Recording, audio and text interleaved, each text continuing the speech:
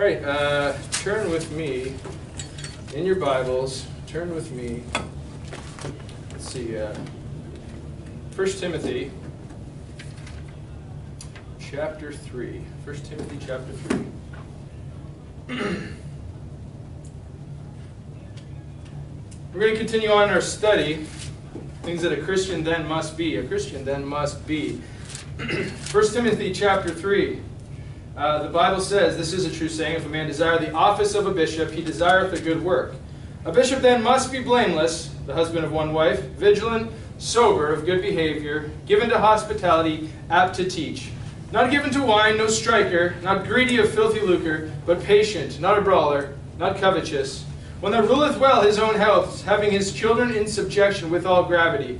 For if a man know not how to rule his own house, how shall he take care of the church of God? Not a novice, lest being lifted up with pride he fall into the condemnation of the devil. Moreover, he must have a good report of them which are without, lest he fall into the reproach and snare of the devil. Of good behavior is the next topic we'll be dealing with. The things that a Christian then must be. Obviously, I understand that the context here is that of a bishop. It was pointed out to me, though, many, many years ago, that these are all traits that every Christian must uphold. I think sometimes we get a great big beam in our eye when we start judging people that we think we should be lifted up as leadership, that should have a higher expectation of what they ought to present, of how they ought to behave. And in many ways, I do agree that those that are in leadership, those that are being looked up to by a younger generation, those that are being looked up to by younger Christians, ought to have a higher standard for themselves. But the reality is that the standard is set by Jesus Christ, and the standard must be met by everyone.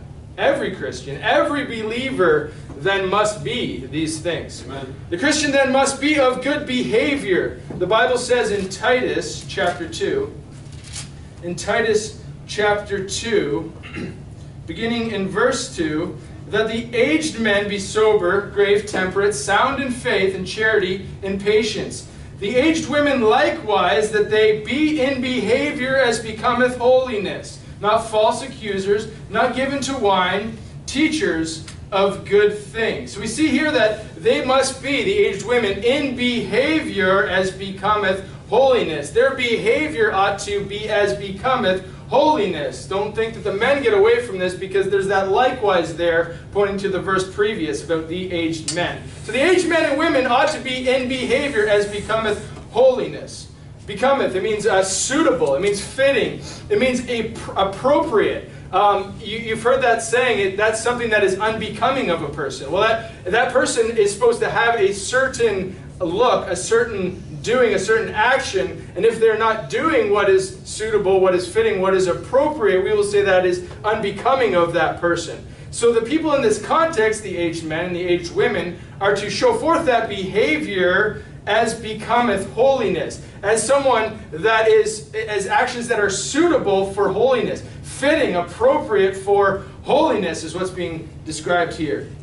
Verse 4 continues in Titus chapter 2, that they may teach the young women to be sober, to love their husbands, to love their children. It continues on. The purpose of them being in behavior as becometh holiness, I believe, is that so they show forth a good example, teaching good things, and that they would then teach the younger women, yes, the younger men, everyone who's following after there, everyone who is looking up to that person who is aged, who is experienced, who is older in the faith. They need to have that behavior as becometh holiness. They need to be of good behavior.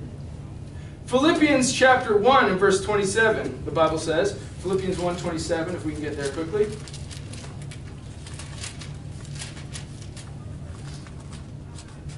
Philippians 1:27, only let your conversation be as it becometh the gospel of Christ, that whether I come and see you or else be absent, I may hear of your affairs, and that ye stand fast in one spirit, with one mind, striving together for the faith of the gospel. So the only references to of good behavior I've already mentioned. It's that in Titus and it's that in Timothy. Behavior, though, is indicative. It points to the same term, and that's one of conversation. We have to think of conversation as just the verbal, it's just the back and forth talking. But conversation is so much more than that. We know that your body talks. We know that your actions talk. Yes, your voice talks. but so much more the conversation is actually your outward actions as a whole. And our outward actions are to be as it becometh the gospel. In other words, as it becometh the full and whole revelation of Jesus Christ, the written word of God, the embodied word of God, the living word of God, as it becometh what he is encapsulated by, what he is of a whole. As it becometh that, our conversation ought to follow. We're to do it then in one spirit, in one mind, and we're to strive together. Notice in that text it says, let your conversation be as it becometh the gospel. And then it says, that I may hear of your affairs, that ye stand fast. So it's talking about many. So the joy of the King James Bible is that when it uses ye, you, your, it's talking about a plurality. When it uses thee, thou, thine, it's talking about a singular. And so we see here Paul is talking to many, and then he says this, that ye stand fast in one spirit and in one mind, striving together for the faith of the gospel. This good behavior then, this good conversation as it becometh the gospel, as becometh the faith of the gospel, is a conversation that is many acting as one. In other words, people should be able to look at a Christian believer and it should be typified by what this good behavior is. There ought to be one Spirit over us. There ought to be one mind working together for the faith of the gospel. And this is what happens when we're together. Being normal, I believe, being of good conversation, being of good behavior, comes when we are together. The great equalizer in the movement of Christians is the church. The great balance that we have is the church. It is the pillar and ground of the truth. And if we are not partaking in that fellowship, we have every tendency to go off in ye, you, your own ways. Your own thoughts, your own mind, your own behaviors then, because they're now unequalized, they're unstandardized, they're ununified in Christ, in the church. I believe that when we come together, it allows for us to essentially have that balance, have that equalization. If somebody starts to slip off and have a different behavior, it'll be very noticeable, and the people that are in the church will be able to draw that person back unto them. It's unity, it's togetherness, it's oneness within the body of Christ, within the believers, striving together under that one Spirit that gives us that good behavior as a standard. And we can help one another along in this. As the behavior of the elder women was to be taught to the others that follow, the younger, so the conversation as it becometh the gospel is best exhibited through the body. The body working together then teaches one another in this good behavior. And if we don't have the church as a whole to strive together in this manner, then we're at a loss. Anything can happen when people are out and left to their own devices. So much the more so, if you look back in verse 6 of the same chapter, it says, being confident, or Philippians chapter 1, verse 6, being confident of this very thing, that he which hath begun a good work in you will perform it unto the day of Jesus Christ. So then we see that, yes, the striving together is in the body, but the body is Christ. We are to strive within that context of being one in Christ, recognizing then that it is Christ which hath begun the good work in us, and who will also do it. It's His work. We got to give Him the glory again. So Amen. Our good behavior is because we are in Christ and follow after Him. Our good behavior is because we are within the body of Christ as we assemble together as a church, and we do what's being taught to us by the elders, that they learned from the elders, that they learned from the elders, that we all learned and partake of because of Christ, because of the written word of God that worketh in us both to will and to do of His good pleasure. So we see then that fellowship helps this good behavior come to fruition. It helps us by, first, we learn it when we are in fellowship. And if anyone remembers when they were a brand new Christian, the first time you kind of snuck into a church and you felt out of place and you didn't wonder what you were doing, if you're a man, you were probably like, oh man, everyone's wearing a tie here. Maybe the next time you came in, you had a tie on, and it was just, your behavior changed because of the people around you. If you went in and you looked all rough and tumble, or your talk was different, very quickly you saw that people act and behave differently. And the cleansing agent of the church was that they were unified under the same belief, minding of the same things, following the same Lord, and thereby when somebody new comes in, they are conformed to that same behavior, because it's just natural that people start to dwell and blend within their own surroundings as they learn, not necessarily just through being instructed, but just by seeing. I remember it wasn't long when I stepped into a Baptist church for the first time that I put a tie on, simply because I saw the other men with ties on.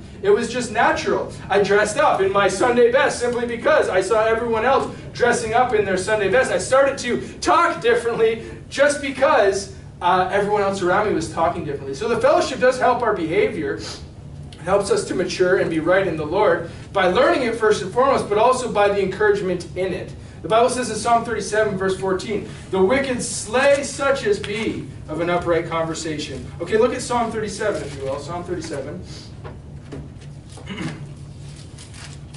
Psalm 37, and in verse 14. Psalm 37 and verse 14. "The wicked have drawn out their sword and have bent their bow, to cast down the poor and needy, and to slay such as be of an upright conversation." So no doubt we see here that those that are of the upright conversation are being put down by the wicked. They're being slew by the wicked. They're being destroyed by the wicked. Oh, excuse me. They bent their bows even. They're ready to cast down the poor and needy. They're ready to slay those that are of an upright conversation, those that are of good behavior. Now, if you're left to your own, if you're not a part of the fellowship, where's the encouragement when such things happen to you? Look to 1 Peter chapter 3. 1 Peter chapter 3. We need to be a member of a body because we need to be encouraged when the wicked bend their bow. We need to be encouraged when those attack us for being of an upright conversation. When you're around more people that have that same upright conversation, it encourages you. It helps you. 1 Peter chapter 3 and verse 15, the Bible says, "But sanctify the Lord God in your hearts, and be ready always to give an answer to every man that asketh you a reason of the hope that is in you, with meekness and fear. Having a good conscience, that whereas they speak evil of you as evildoers, they may be ashamed that falsely accuse your good conversation. For it is better, if the will of God be so, that ye suffer for well-doing, than for evil-doing." So we're to have a good conscience as we go about doing good behavior. But the Bible is clear that there are going to be those that speak falsely of you. There are going to be those that go about speaking evil as of evildoers, as if they were evildoers. So the suggestion here, I believe, is that they could be even from among you, or at least from your family members, or at least from those that you know personally. But the Bible is saying here that, hey, there's going to be people that attack your good conversation in Christ. And yes, it is better that you would be attacked for doing well. But it doesn't always feel good. It doesn't always feel better. It doesn't always lead to you wanting to do more good, unless you're with the body, unless you're with believers, unless that good behavior is being encouraged through the preaching, is being encouraged through the fellowship, is being encouraged through the right hand of fellowship being extended to you. Then suddenly it's easier to continue in that good behavior. Your conscience clear, you can now continue to work the works that Christ wants you to do. Now, we will always be attacked. We will always be ridiculed. But like I said, it is always good to be attacked for well-doing. It is always better when somebody else is encouraging you in the well that you are doing. 1 Peter chapter 2, the Bible says in verse 12, it says, "Having your conversation honest among the Gentiles, that whereas they speak evil against you as evildoers, they may by your good works, which they shall behold, glorify God in the day of visitation." So our good works, our good behavior, our good conversation is to be witnessed by the world. The purpose is that of having good behavior, of having good conscience, is in order that the world would see it, and then it says here, would glorify God the Father in the day of visitation. That's the purpose of our good works. There's no reason why we do good works, is yes, to be seen by others. Not to self-glorify, not to lift myself up, but that the world would see the change in you, that the world would see the righteousness that you exhibit through Christ, and thereby their own consciences would be convicted of it.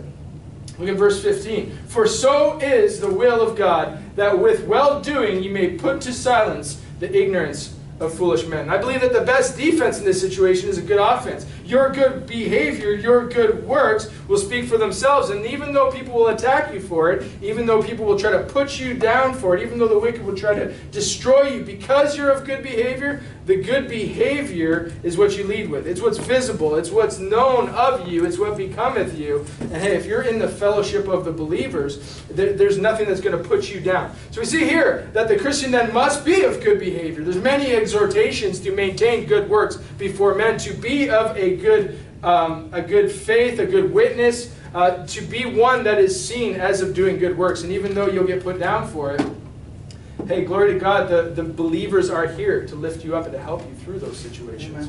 Amen. A Christian then must be given to hospitality. Titus chapter 1. A Christian then must be given to hospitality. Titus chapter 1, turn to Romans chapter 12 if you would. Titus chapter 1 says the term given to hospitality. It renders it as lover of hospitality. So we are to love hospitality.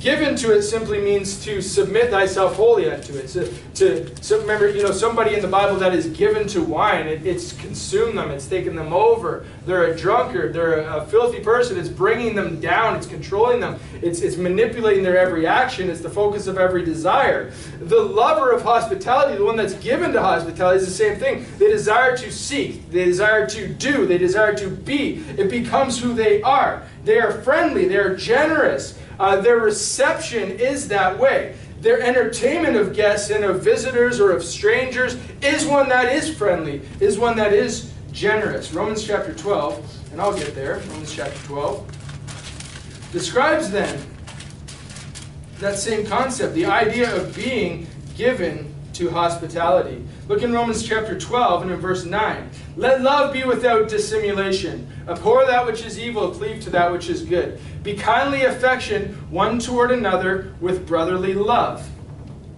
In honor preferring one another, not slothful in business, fervent in spirit, serving the Lord, rejoicing in hope, patient in tribulation, continuing instant in prayer, distributing to the necessity of the saints, given to hospitality. Bless them which persecute you. Bless and curse not. Rejoice with them that do rejoice, and weep with them that weep. Be of the same mind one toward another. Mind not high things, but condescend to men of low estates. Be not wise in your own conceits. Recompense to no man evil for evil. Provide things honest in the sight of men. If it be possible, as much as lieth in you, live peaceably with all men. This is a must-be for everybody. I don't know of anything in this list that wouldn't apply to any Christians. And they all point back to the original context of the chapter where it says, verse 1, I beseech you therefore, brethren, by the mercies of God, that ye present your bodies a living sacrifice, holy, acceptable unto God, which is your reasonable service. And be not conformed to this world, but be ye transformed by the renewing of your mind, that ye may prove what is that good, and acceptable, and perfect will of God. So the perfect will of God is proven, the good and acceptable will of God is proven when you're renewed in your mind, when you're not conformed to this world, when you're a living sacrifice unto God, doing your reasonable service unto Him. And this is for brethren. This is for sisters. This is for the believers to take heed to. This list applies then to all people. And then we see here that if these are sacrificial actions, if these are the outflowing of a spirit that has offered itself as a living sacrifice, a man that has given himself, a woman that has given themselves unto God in order to do His will, we see then that hospitality too is one of these sacrifices. And we all know that hospitality can be a sacrifice. If you've ever hosted a large amount of people, if you ever brought people into your house, quite often people set up a safe space within their home. That's their home. They like things where they are. They do things the way they do, and it's all contained within their own being. But to open that up makes you vulnerable. Open it up allows people into your space which isn't the easiest thing for us. But the Christian must be given to that. Their desire must be to open their house. Their desire must be to be a blessing to people in that way. How else is it a sacrifice? Well, it's a sacrifice because your finances are now given. When you welcome someone into your home, you're giving of your finances in order to care for them. How else? You're now exhibiting selflessness. You're caring for others. So your care for others, you're giving of yourself, you're giving of your finances, you're giving of your personal space, you're opening yourself in vulnerableness, is all a sacrifice unto God. Being hospitable then is something that I believe we ought to be given to. Every Christian then must be given to hospitality. But look, the rewards follow. In Hebrews chapter 13 and verse 2, the Bible says, "Be not afraid to entertain strangers, whereby some have entertained angels unawares." And I'm maybe butchering that, Hebrews 13 verse 2. I'll read it clearly. It says, "Be not forgetful to entertain strangers, for thereby some have entertained angels unaware." And how true is that? Well, we don't know because it's unawares. But we may have in our past and in days to come, we may have individually entertained angels unawares. And what would the testimony be of how you dealt with that angel? How would the testimony be when he reports back to God, or whatever capacity that works out?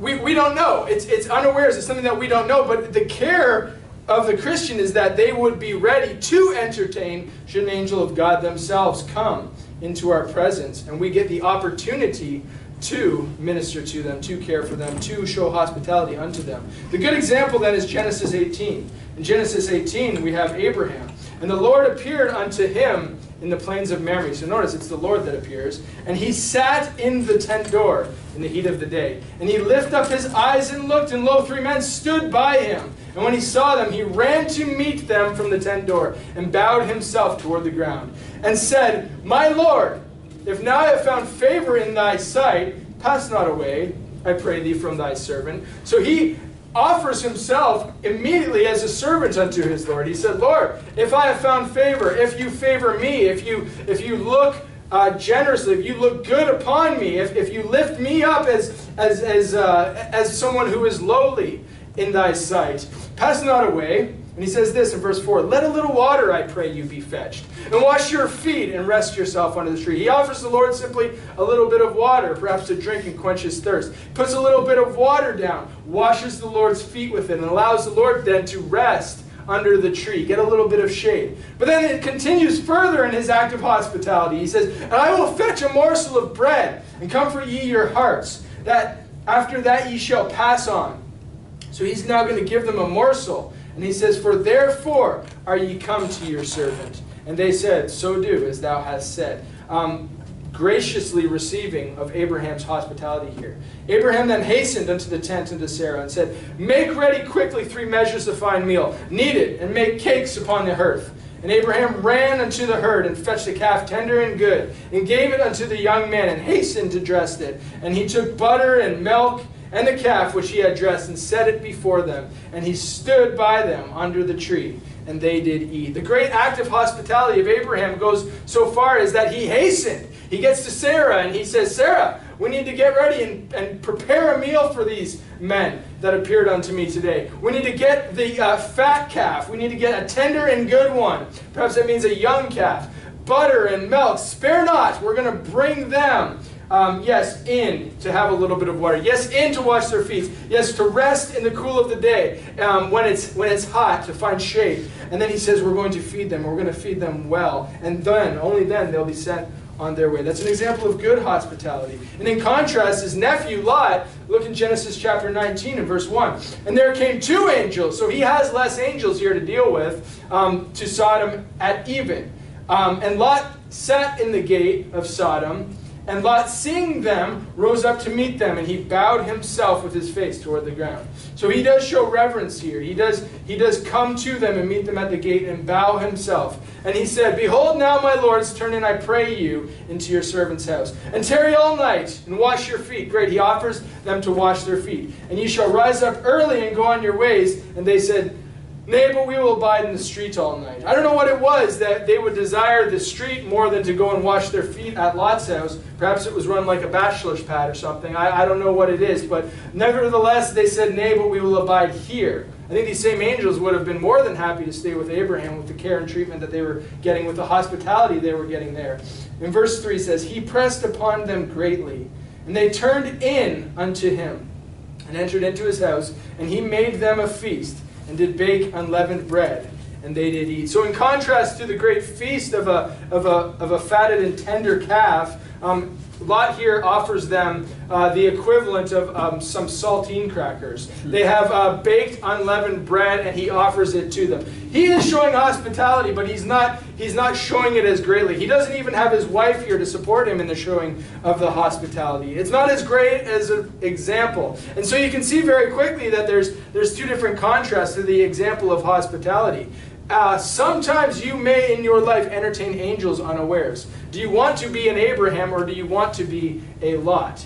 You need to be given, Christian, to hospitality. Be hospitable, God is. Look with me in Ephesians chapter 2. Our God is hospitable. Ephesians chapter 2 shows this. He commands it, so you know that it would be a character trait of him. Ephesians chapter 2, the Bible says in Ephesians 2 and verse 19, now therefore ye are no more strangers and foreigners, but fellow citizens with the saints, and of the household of God. Look at this. The Lord is hospitable. He takes those that were strangers. He takes those that were foreigners, and he makes us fellow citizens, and then he invites us into the household of God. He invites us into his home, into his abode. He brings us in. And God has such good care for us. I mean, none of us can we can only think and speak of the limitless things that God does provide for us. So much more than just a fatted calf. So much more than saltine crackers. God provides us everything, even the breath within our own lungs, within our own veins, the blood that courses through it. The Lord God welcomes us who are saved to not be strangers anymore, not be foreigners, but now we're fellow citizens. He is hospitable. He opens up the doors of the household of God and allows us in. In Deuteronomy, the Bible says, love ye therefore the stranger, for ye were strangers. So because we were strangers at one point, it is our job to love the strangers. Who quite often is the Bible describing when it refers to strangers? Well, it's the Gentiles, who in time past are Gentiles. Even Ephesians chapter 2 goes on that same vein in that same context. He says, ye were Gentiles carried about with your lusts and your sins and all these sorts of things. But now he says, you are being welcomed into the commonwealth. Though you were aliens, though you were strangers, though you were foreigners, come into Israel. Come into the covenants. Come into the promise. God's being hospitable to us. Because we are strangers, we ought to love other people in the same way. Reach out to the Gentiles. Amen. Reach out to those that are without, those who are not saved, those who are not a part of Israel, those who are strangers to the covenants, have no idea that God provided them hope, that God provided them salvation, that God provided them his own household for them to enter into and to behold. God wants us to entertain strangers in that same way. God wants us to open up ourselves in hospitality. Next thing we see is that a Christian then must be apt to teach. A Christian then must be apt to teach. Deuteronomy chapter 6, if you would. Deuteronomy 6. Fifth book of the Bible, Deuteronomy 6. The Bible says in Deuteronomy chapter 6, and in verse 3, Deuteronomy 6, verse 3, it says, hear therefore, O Israel, and observe to do it, that it may be well with thee, and that ye may increase mightily, as the Lord God of thy fathers hath promised thee, in the land that floweth with milk and honey. Hear, O Israel, the Lord our God is one Lord, and thou shalt love the Lord thy God with all thine heart, and with all thy soul, and with all thy might. And these words which I command thee this day shall be in thine heart. And thou shalt teach them diligently unto thy children, and shalt talk of them when thou sittest in thine house, and when thou walkest by the way, and when thou liest down, and when thou risest up. We are commanded then to teach diligently always. We are to be those leaders to our children, and by extension, leaders to the children in the faith, leaders to the children in Christ, leaders to, again, even the unbelievers. We are to teach, I believe, diligently unto our children, yes. But hey, if you're sitting in thine house, when you're walking by the way, when you're lying down, when you're rising up, that's an all the time. So you're not all the time with your family, but there's to be a constant teaching of the law of God, a constantly outflowing of the law of God, whether it be by word or by deed. I believe that it's the Christian's responsibility to teach others. A Christian then must be apt to teach. So where does the aptitude come from? Well, it comes from doing it time and time and time and time and time again. The first time you do anything, you're probably no good at it. But after you've done it a few times, after you've been more experienced, after you've learned, and the application is this: when you do teaching, when you teach others of God, it becomes easier and easier every time. The first time you ever go out soul winning as a silent partner, you're not welcoming, you're not inviting, you're not ready, you're not waiting for the opportunity to say something edifying or to teach somebody about the Bible. In fact, you're probably just sitting back nervously trying to just get past that next door. I don't know if you've ever been there and you've knocked and you've been like, oh, I hope no one's home.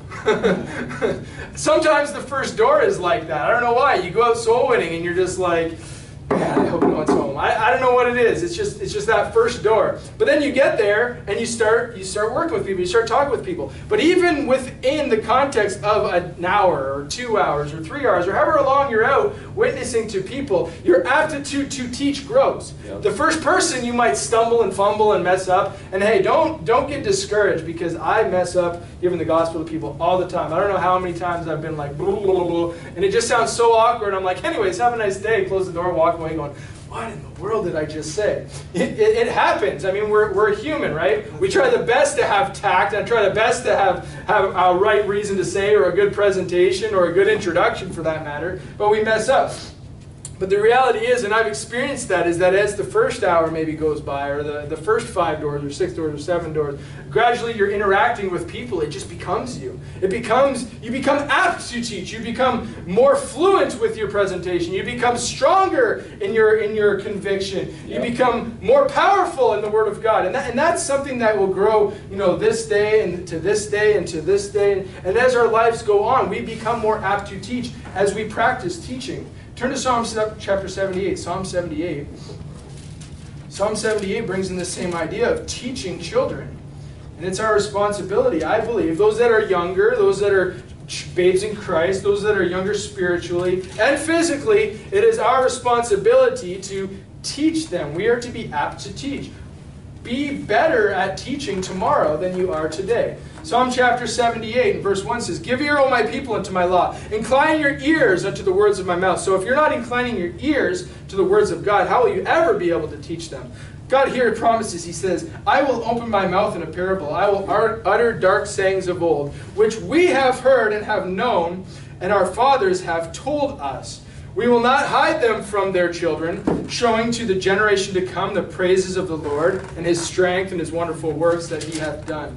For He established a testimony in Jacob, and appointed a law in Israel, which He commanded our fathers, that they should make them known to their children, and that the generation to come might know them, even the children which should be born, who shall arise and declare them to their children, that they may set their hope in God, and not forget the works of God, but keep His commandments, and might not be as their fathers, a stubborn and rebellious generation, a generation that set not their heart aright, and whose spirit was not steadfast with God." So we see a reset button here. We see a new generation rising up where God is calling unto them. And He says, "Incline your ear unto the words of my mouth." He says He's going to open His mouth. There's going to be dark sayings, yes, but they've heard it. It's been made known unto them by their fathers. But now, the difference is that though they had heard of it and though they have known of it, this generation says, hey, we will not hide it from our children. We're going to show the generation to come the praises. We're going to show the generation to come the mighty works of God. And the purpose of that is that the generation to come might know them, meaning the testimonies, and they might be able to declare them unto their children. This is how aptitude to teach comes. It comes from generational teaching. comes from teaching the children, who teach the children, who teach the children, who teach the children. Our responsibility then is to take what's been given to us by our fathers, and many of us are first-generation Christians, sadly to say. We're to then start afresh and say, hey, God established this testimony. God established this law. And if our fathers made known it unto us, we will pass it on. But if not, hey, we are going to give heed. We are going to incline our ear. We are going to hear the word of God and pass it on to our children. We're going to train our children to pass it on to their children. And their children will pass it on to their children, that we don't be as the fathers who were stubborn and rebellious. Instead, we would be steadfast with God. Instead, our heart would be aright with God, and our spirit moved only by the living God.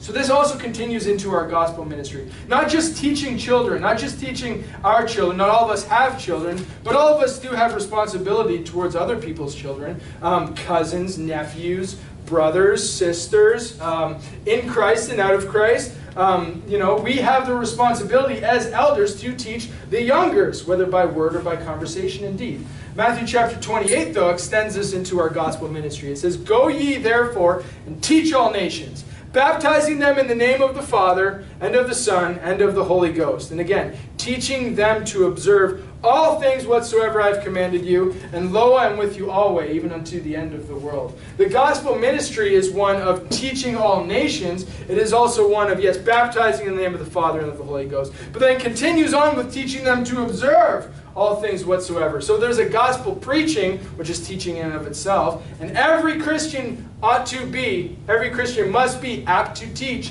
in the gospel. Also, they should teach to observe all things whatsoever are commanded in the Word of God. Colossians chapter 1.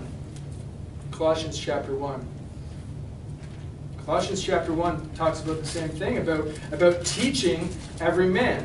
Colossians chapter 1 and verse 27 says, "To whom God would make known what the riches of the glory of the mystery among the Gentiles, which is Christ in you, the hope of glory." So the mystery among the Gentiles, which is Christ in you, the hope of glory. "Whom we preach, warning every man, and teaching every man in all wisdom, that we may present every man perfect in Christ Jesus, whereunto I also labor, striving according to his working, which worketh in me mightily." The work that the Apostle Paul is talking about, the mighty work that is flowing out of him, that God's working in him, is the teaching in all wisdom. It is the warning in all wisdom of men. His responsibility in the gospel ministry then is to teach every man, warn every man. Why? That he could present every man perfect before God one day. But the gospel ministry, I believe, the gospel ministry then starts.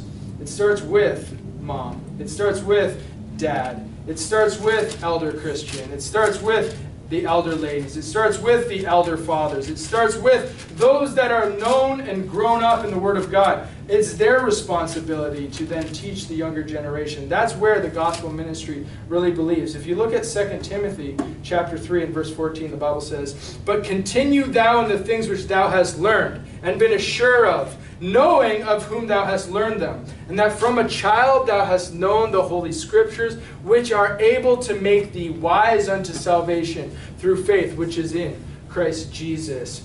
Timothy had a great start, and with a great start came great blessings in the end, and he was able to know the Holy Scriptures from a child, but they were able to make him wise unto salvation. And then this statement is made. It says, "All Scripture is given by inspiration of God and is profitable for doctrine, for reproof, for correction, for instruction in righteousness, that the man of God may be perfect, thoroughly furnished unto all good works." So Paul here does compliment Timothy, and he says, "Continue in the things which thou hast learned, and the things which thou hast known, and knowing whom thou hast learned them from." And he says, "You have known these things from a child, which are able to make thee wise unto salvation." Then he says this, hey, all Scripture is given by inspiration of God. It is profitable doctrine for correction, for instruction in righteousness. And he says that the man of God may be perfect. Hey, you're not perfect yet. Therefore, you need to continue to have aptitude. You need to continue to grow. You need to continue to learn more from the Scriptures, that you would be able to pass on to the generation to follow what you have received. Hey, from a child you have known the Holy Scriptures, but if it ends there, the chain is broken and we fall back into contempt with God. We fall back into struggling and into sin and into rebellion.